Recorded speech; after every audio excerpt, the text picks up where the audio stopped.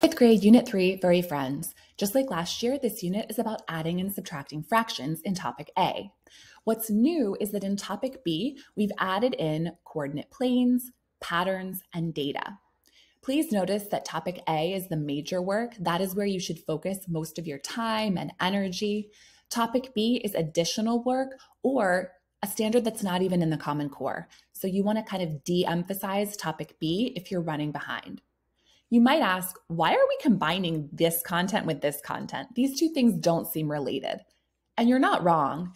The main motivation is when you look at the calendar, we finished Topic A right kind of early in December. And that left just about 2 weeks, 2.5 weeks before we take winter break. We thought, wouldn't this be the perfect time to fit in some of this content that maybe is a little more fun, a little less mathy before the holiday? What I would encourage you though is if you get behind and you're getting into January and you haven't finished this content, please don't let it derail you. It's important that we move on to Unit 3 where we have more major work rather than getting too stuck in this content if we get behind. All right, so back to some information.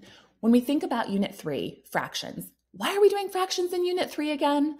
I just want to remind you, as we said in Unit 2, that fractions are major work. They're so important and they can be difficult. We want to make sure that we don't rush it by pushing them off until later in the year. Take the time now to build a really strong foundation. The other piece to this is that in Unit 2, you've already been working on fractions, multiplying and dividing. You gave students an opportunity to practice making models. Now that they have that foundation built, they can dive into Unit 3, which might be a little more challenging since they have unlike denominators. All right, coherence. Let's make connections back to 4th grade. In 5th grade, you're adding and subtracting fractions with unlike denominators. That unlike piece is new, but the idea of adding and subtracting fractions is not new. They've been doing that since 4th grade, combining and separating pieces.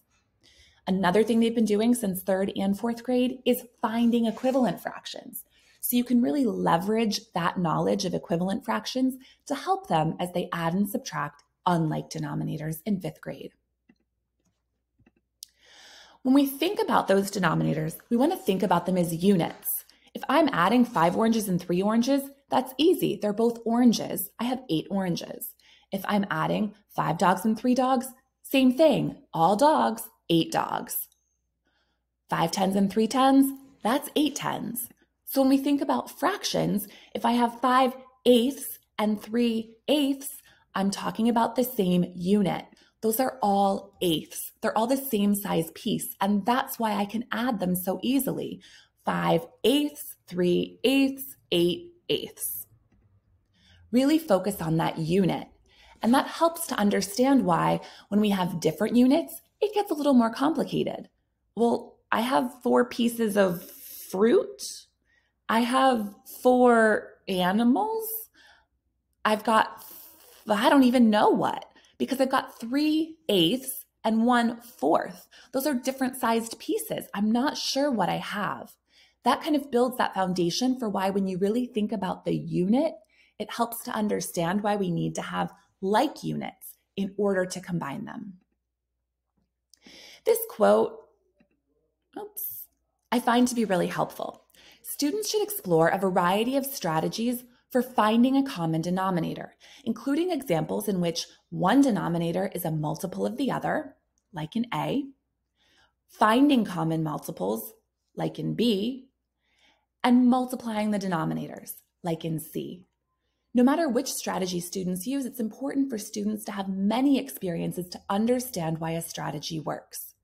Sure, we could always just multiply our denominators together to get our common denominator, but it's helpful and meaningful and mentally just engaging to think about times when you don't have to do that, to compare and contrast these different problems and how you would solve them. Be mindful about the problems that you're giving students. Here's another quote that I find to be helpful. When we're finding common denominators to add and subtract, we can think of this task as rewriting an equivalent problem to make it possible to add or subtract equal parts. If you find that students express doubt about the equivalence of two problems, is this problem really the same as this problem? That should be a cue to you that they don't actually understand equivalent fractions on a conceptual level. And you want to make sure that you're using lots of visuals and concrete tools and not just rushing to a procedure. When you say multiply 2/3 times 4 to get 8/12, well, that's not really true. We're not multiplying by 4. So just be careful of your language so that you make sure students really understand what they're doing and why it works. All right, topic B. I'm going to go through this much more quickly because this is additional content, but just a couple quick notes. First, you've got those standards about graphing. Make sure you read them because they're a lot more conceptual and meaningful than just plot a point. And I want to mention that we live in a very cool city where our own city's map from way back in the time of William Penn looks like a coordinate grid. We've got City Hall in the center, we have Rittenhouse, and what else? This is Logan Square, Franklin Square, and this is Washington Square. All right, we've got Penn's map. It could be really cool to help students make that connection to their own city and to think about why graphing is actually helpful. I can locate points on a map if I have a language to help me communicate them. Of course, in 5th grade, you're only operating in the first quadrant. If you Google the Community-Based Mathematics Project of Philadelphia, you can actually download an entire lesson built around Penn's map and graphing using 5th grade standards. Then we come to the standard about patterns. You're going to have to pause if you want to see the various problems that I pulled from the PSSA released content, but I think what you'll see is that there's a lot of different types of problems that students may face related to patterns. We move through them pretty quickly because it's not the most important content, but you might want to think about having a pattern of the week or a center and your inclusive student activities with patterns as you move through the year. They're a really great problem-solving opportunity.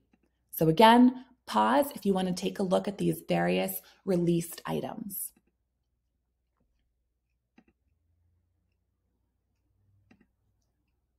Then we come to the data standard, which you'll notice the code looks different. That's because it's eligible content. It's not even in the Common Core. Make a comparison between what students did in 4th grade and what they did in 5th grade. You'll notice that line graphs are totally new. They actually have done the other graphs before, so that'll be a review. And what we find students struggle with is that idea of an appropriate scale. So thinking about that scale is really important as we think about our graphing. I'm just going to leave you with this last reminder of some terms that we want to avoid and some terms that we want to use instead. Good luck with 5th grade Unit 3. And I'll just reiterate, again, if you get behind, your focus is topic A. Don't drag